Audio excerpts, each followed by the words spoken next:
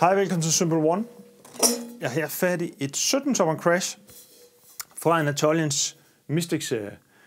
Det er et fuldstændig udrejet bækken på 1248 gram.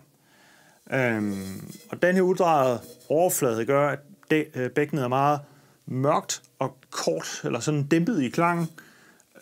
Men det er stadigvæk forholdsvis tyndt, altså man kan flexe det. Og man kan også sagtens crash det. Nu er det jo crashbækken, så det er jo ret nok, kan man sige. Men det er ikke sådan, det føles hårdt. Overhovedet ikke, faktisk. Det føles lidt dødt. Forstået på den måde, at klangen er lidt lukket i det, og lidt mørk, og så er den lidt jordagtig.